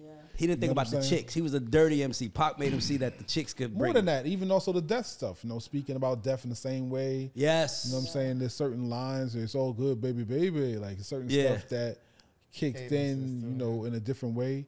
And Big and Pac played off of each other. You Yes. know, there was a friendship there. There was a whole nother energy. So Big and Pac were definitely, you know, their own thing. And then X took what that was to another space, you know. X being able to rip down a stadium with a prayer. Like, what we doing? Like, X's passion was something else. So that's definitely, like, you know, this. And the problem is, I could say to sign and develop any of them. Yeah. But I can't find a cut. You know what I'm saying? That's the hard part. You gotta say. You gotta Like, actually I physically. You can't gotta say find a cut. You might land on somebody and I'll be like, he can go, but you ain't got there yet. I got 2 more. You kind of avoiding the names that I would No, cut. I got 2 more. I'm giving you names. You ready? All right, cool. Amy Winehouse, Lauryn Hill, and Whitney Houston. Like, yeah, so where you going? Like, first, I got the opportunity one time to ask Lauryn Hill, like, you know, I'd never got, you're doing this with me, but I was like, so who are the singers that you liked? Yeah. And her overall answer, she named a bunch of people, but she was like, anointed voices was her phrase that she like gave Whitney. me. And Whitney was one of them. But, you know, ultimately, what Whitney's been able to do, Whitney didn't necessarily write her record, but how she delivered her records and what it came from and where it went to can't be questioned. And, you know, for that, it inspired everyone else, Agreed. including Lauryn Hill, including an Amy Winehouse, you know, across the board. So, you know, yeah. All right, last one. I don't think you're gonna get this one, but this the hardest one to me. The Score, The Miseducation of Lauryn Hill, Back to Black. Yeah, I mean, those are all essential albums. Those are all That you played a huge role in. Diamond, you know, plus albums. I actually didn't do anything on Miseducation, but, you know, the inspiration was there for me. But yeah, those are all stellar, necessary records that inspired their entire generation. You know what I'm saying? That's real. Like the scores blend. And they all own the point in time. Like they all own the moment in time, and they were the soundtrack for that moment. I don't even know if they created the moment or they made it for the moment. But that moment, when Amy Winehouse dropped, every black girl I knew was calling me like, "Have you heard this girl? She's a white girl." And I heard her voice. I'm like, "Who the fuck is this?" When I heard Rehab, I'm trying to get the go. Like, but they all had one thing in common. They all are honest. And to me, I feel like if there's one takeaway from this entire interview, it's be your most authentic self at all times and be okay with the outcome of that. Yeah, you can't lose. I agree. You can't lose by being yourself. But the score was also, what was dope about the score was that it was CD days. Yes. So in one household, you might have 5 score albums. Yep. Because you don't want to buy, because you don't want your sister, your brother. The sister, like mad people got the same album. You ain't got that one, and you know, because why? Yeah. They pulling off in their cars in opposite directions. Yeah. And they all got the CD. So the score was actually like ching, ching, ching, ching, ching, ching, ching, like in the whole nother level. And of course, Miseducation was, like I said, it was the growth of this is how we can express that space. But then, you know, Back to Black was there. But the Frank album also was a whole nother level for Amy's fans. Mm-hmm. And then Back to Black also, you know, gave it the huge moment. But it's always like a thing where it's like, is it Off the Wall or Thriller?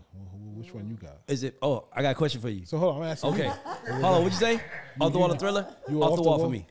Right, so that's my point. And if it's off the wall, then you understand that Thriller was necessarily to take it all away. But without that off the wall, would there be a Thriller? But by the way, Off the Wall, if Wanna Be Starting Something should have been Off the Wall. It didn't feel like Thriller. But they had to get the Thriller. I'm just saying, but Wanna Be Starting Something that you would've sounds put like Off the Wall. Right, but you had to Yeah. keep something on Thriller that felt like how you felt on Off the Wall. Question. I just got to ask you this. We done with making the cut. We already know what it is. Now I got some questions. Purple Rain, Thriller. Which one is a better album to you? This is not about culture. I'm asking your personal opinion. Which one of those 2 albums is better to you? Can we start with the difference between them? You can, but I want you to give me an answer. Go ahead. Thriller is a record that had videos. Yes. Ooh, I love where you about to go. Purple Rain is a movie that had a soundtrack, Apollonia. right? So You're so smart, bro. one thing is wagging the other. Without the Thriller album, Michael killed videos one by one, but this movie that was so necessary for us to understand who Prince was. Now had songs on it that actually opened you up to go, oh, and there's songs that I can walk away with me understanding who this person is now. And not to cut you off, but it's something very important to factor in. People don't know Prince was an R&B artist. He was doing Do Me Baby, and he was doing what the label wanted him to do. And then Purple Rain was kind of his like, this is who I am. But it was also, one time I was speaking to, I think I was speaking to Michael Austin, and he was like, Prince had a deal where they did like 3 albums firm and he could produce it. Mm-hmm. So those first 3 Prince albums had a lot in it. There was a song I discovered the other day called Crazy You that I didn't know before. Mm-hmm. The chord changes on Crazy You are pretty much the chord changes to Between the Sheets, I Like It by DeBarge. Oh, wow. Just the 2 of Us, and about 90 other R&B records that pretty much took those same chords. Yeah. And I've been trying to find where prior to Crazy You, this a little turnaround on it actually kicks in. So for all those musician heads out there, listen to Crazy You and tell me what prior to Crazy You has those chord changes, because I can name a gazillion records after it that said it, and it's an acoustic guitar thing. And for me to realize that Prince did something in, I believe that was 78, that actually kicked in and became all those R&B records. I mean, like, people what I'm saying? slipped on him. People don't understand. His label didn't want to push him. So when Do Me Baby came out, another woman sung it, and it became a hit for what was He it? was Champagne, programming Evelyn NPCs. Champagne? No, that was Melissa Morgan. Melissa Morgan. But that's what I'm saying. Like, that was a hit for her. And I remember trying to figure out, like, who did it first. And I was talking to a music guy. I was talking to Damon Thomas. And Damon was like, nigga, Prince ain't ever sung nobody shit if it wasn't his. Anything Prince did, it was always the original. Did you hear about Prince and Rick James not being not getting along when they went on tour? That they stole his keyboard. He stole Prince's keyboard. Made Super Freak was there. I mean, that was one of the, he stole the keyboard and remade. That's how he made Super Freak. that was one of the crazy things that I was talking to Amy about, in those years when Prince was doing, I think, the O2 Arena, and he would sing her song "Love Is a Losing Game," and I'd be like, "Yo, Prince is singing your song." She's like, "I'm trying not to think about it. Like, it's throwing me off. Like, how is Prince singing a cover of my song on stage? Like, and everybody sings Prince covers. And he's appreciating the lyrics and how it's written. Then, even recently, last year when I did a concert with Rakim, he told me that he listens to her song "Cherry," and he wanted to talk to me about, her song "Cherry," and that Amy reminded him of his aunt Ruth Brown. But just the fact that Rakim, appreciated The Rock. how Amy lyrically wrote a song. I'm like, Amy, she's in here somewhere. Prince and Rakim like the way you write.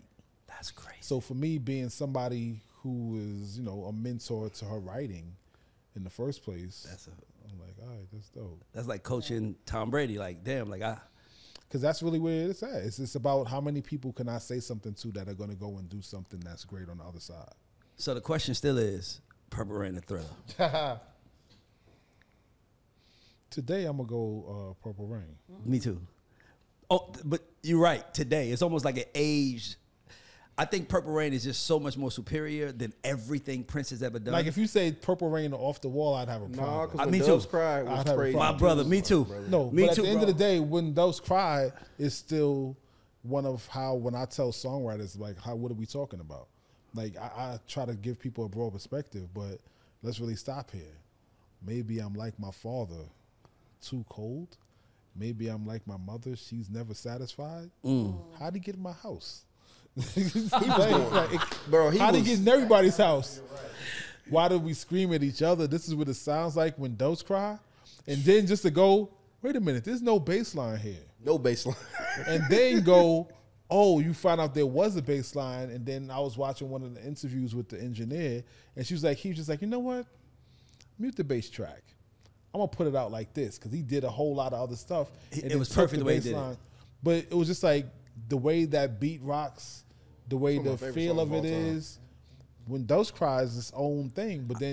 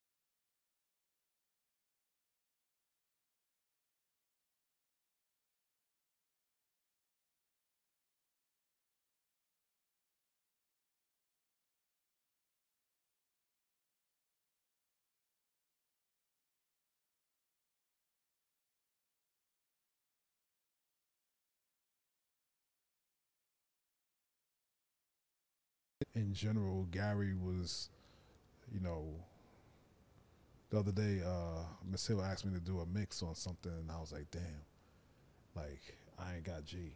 Like, I don't know. I'm going to try, but. He knows you in and out. It's a void. And more than knows me, like, we developed so much things. Our careers came up. Most of my discography is his discography. You know what I'm saying? Like, it was my engineer on a daily basis. Like, you know, I developed so much from 1990 going forward with G. So Gary's definitely that thing.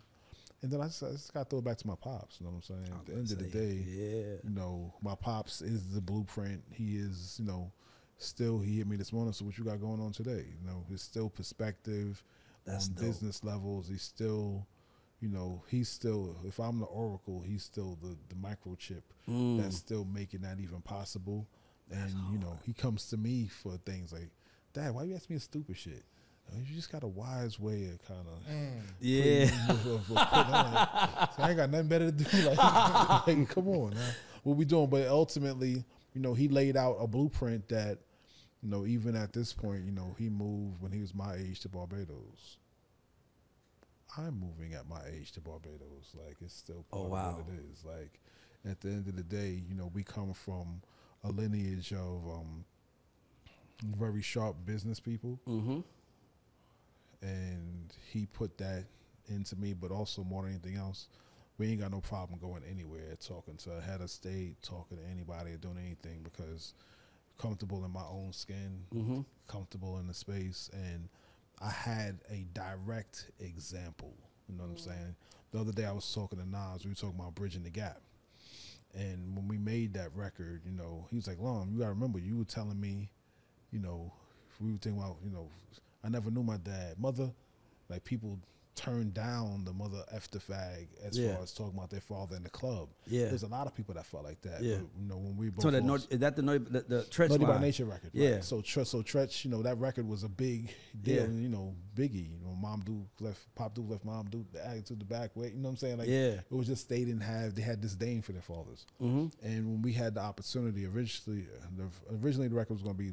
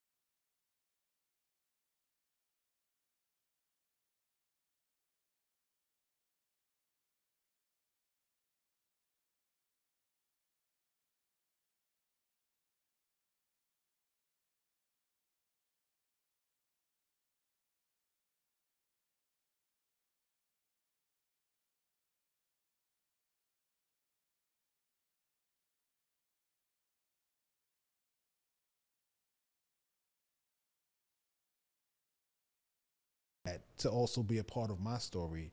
This frequency is now turning around and changing that. In the same way in the art world, I'm leaving things on the wall so you can go, who is that? And I need to find out what's the story.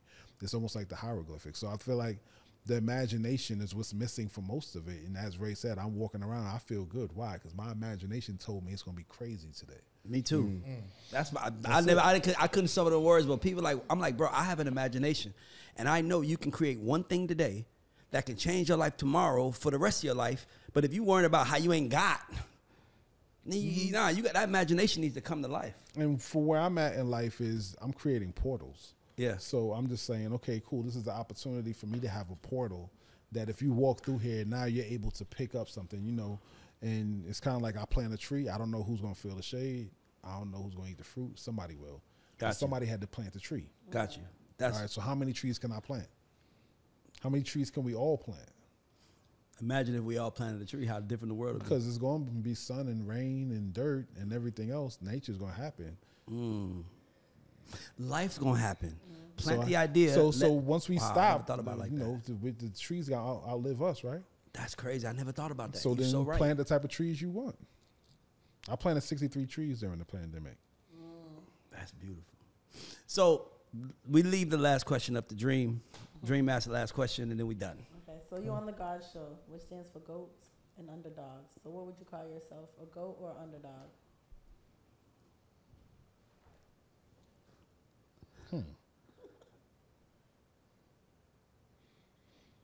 I think I'm a goat disguising myself as an underdog. That's hard. I don't like that. I feel too. Yeah. Undersell, over deliver. Yes. I don't want you to be thinking about what I'm doing. I'm watching you. Right. I come from a long line of stick-up kids. Well, I'll tell you this. I would have never knew. I'm gonna tell you this, that we don't allow people to sit on this show if they're not goated. So you are goated to us.